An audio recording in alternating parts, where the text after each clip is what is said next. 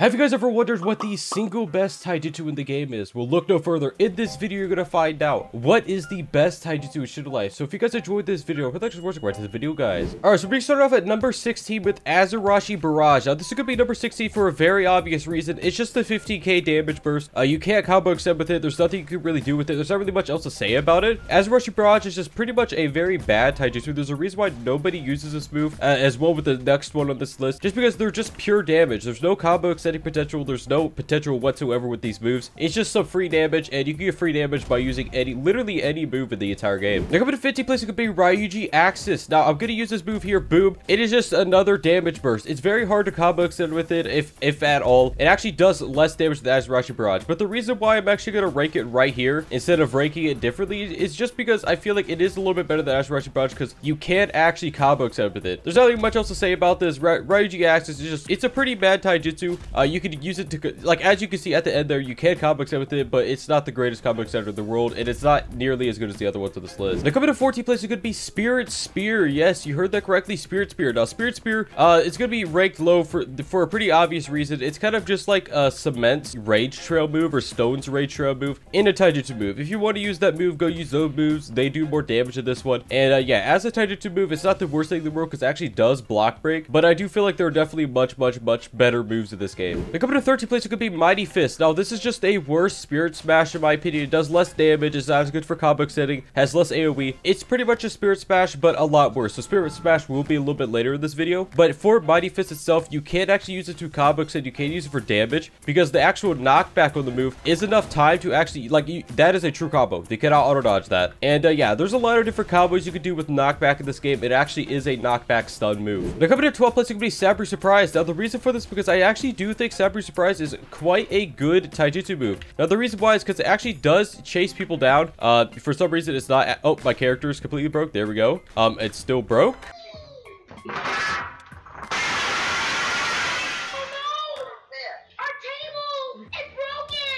Alright, so Sabri Surprise is broke, apparently. Yeah, okay, so for some reason, Sabri Surprise is actually completely broke, and yeah, it's a good move when it works. I guess since it's broke, I can't really show you guys here, but yeah, it's a really good move. You can teleport to the other person, and overall, it actually is good. Now, coming to the 11th place, it could be Spirit Smash. Now, this is literally just Mighty Fist, but more AoE, more damage, so there's not really much else to say about it. I already talked about Mighty Fist in this video. If you guys skipped that, you should probably go back and watch Mighty Fist, but yeah, it's good for combo extending. The knockback stun is quite nice. It actually does do quite a bit of damage as well, and you can use it to extend combos with. Now, coming to 10th place, it could be Combo Breaker. Now, you guys may be surprised as to why Combo Breaker is this low on the list. Well, the simple reason is it's a very slow combo extending tool. You can throw it into any combo and it will work, but since it's so slow, it actually is very bad for this meta. It actually is very easy to perfect block. So I recommend not using Combo Breaker to combos. There are better taijutsu now than Combo Breaker to actually extend them. And Combo Breaker in it itself is a very, it's a very situational combo extender anyways, because you have to be right next to them, but you know, it's far from being the worst, hence why it's going to be almost halfway through this video.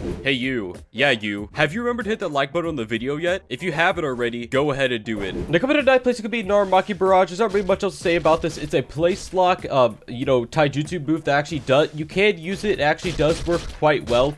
This move itself is actually very good for place locking someone, so like after Shindai Red clothes, you can just use Naramaki Barrage and stuff like that. The main reason people use this is either for the iframes or for the place lock, so they use it in team fights. In 1v1s, you should really kind of avoid this, but it is far from being the worst. Now, coming in 8th place, it could be Ember Hurricane. Now, they actually did buff Ember Hurricane, so it is better than it used to be. As you guys can see, it actually has no knockback at the end. It has knockback as it goes on, which makes it so you can't actually combo extend with Ember Hurricane now. And actually, it actually is kind of as good as it used to be, but it, taijutsu isn't 100% the meta anymore. There's not really much else to say about it. Ember Hurricane just overall a pretty decent move. That's pretty good for combo extending. All right, so coming in 7th place is going to be Spirit Smash. The ability that goes up, boom, slam it down. So yeah, I think this ability is really good. As you guys can probably tell, it's at the top 8. And yeah, a lot of other people also think it's good. It's kind of just unavoidable damage, and it's free. You can combo extend off of it. You can combo start off of it, but it is very bad against counter. So I recommend do not use this if they're using a counter. If they're not using a counter, it's literally the best move in the game. Now, coming in 6th place, it can be Ryan Barrage. Now, the reason for this is because you can't actually combo extend with it. As you guys can see, boom, you can't use instant moves to combo extend with Ryan Barrage. That's the reason why it's going to be this high up. I do feel like that is a very good thing to have in a taijutsu move. And yeah, as you guys can see, I did actually just combo extend with it. There's not really much to say about it. It's just an instant move that you can combo extend with it. Like, you can move stack. Boom, Brian Barrage. I'm going to also use the weapon. Yeah, there's a lot of different stuff you can combine it with. It's one of the most fun taijutsus because you can actually combo extend with it really, really well. And you can actually, you know, combo with it itself. Now, coming to 5th place, it could be Ember Rising. Now, the reason for this is because Ember Rising has almost infinite range. Yes, I don't know why. Okay, that's a bad showing. But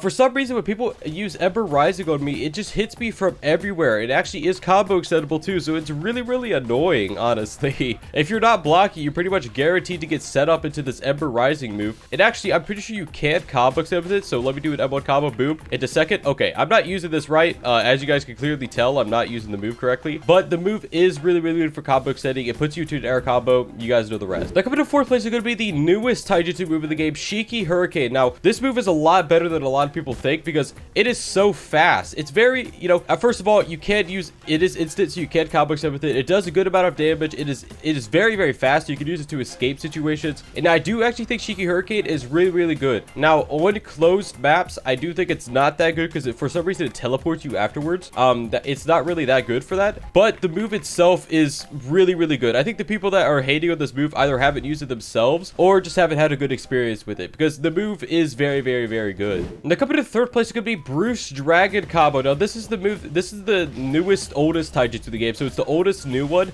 It's a good move. There's not really much to say about it. It does a lot of damage. You can combo extend with it. It's really easy to use. It's really easy to extend with, and it's overall just a very, very, very usable taijutsu move. There's not really much else to say about it besides it's just a pure combo extending tool, but it's good. It's super good. You guys should check it out if you guys haven't. And yeah, there's not much else to say about it. It's just a really, really good combo extending tool. Now, coming to 2nd place, it could be Ember Entry. Now, first of all, it's a block break. It's good for combo extending. Let's just get that out of the way. It's good for combo starting. It's good for combo extending. It's overall just a really good move. But the actual movement of the move is what makes it so good because you can use it to escape so many different situations. You can use it to escape a bunch of different stuff. So like, boom, I'm gonna go to the sky like this. Boom, free health pot, and it's very hard for them to cancel and stuff like that. So I do think Ember Entry is one of the most versatile moves of the game. I do recommend putting it into every single one of your move sets, at least one of your slots, because it is a very, very, very versatile move itself. But the thing that holds it back is just simply that it's weak against counters, but you still can use it for a movement even if they're using a counter. By the way, guys, what is your favorite taijutsu in the game? What is just your go-to taijutsu move in Shindo Life? Your tell comments below, we'll be checking them out. Now, coming to 1st place as the best taijutsu move in the entire game is going to be Dynamic Stomp Barrage. Now, the reason it's going to be in 1st place is because it's a ragdoll. It's good combo extender. It's pretty much just Vengeance, but in a taijutsu move. So it's a Vengeance move, and you guys know how good Vengeance is or was, and throw that into your element slots, and that's literally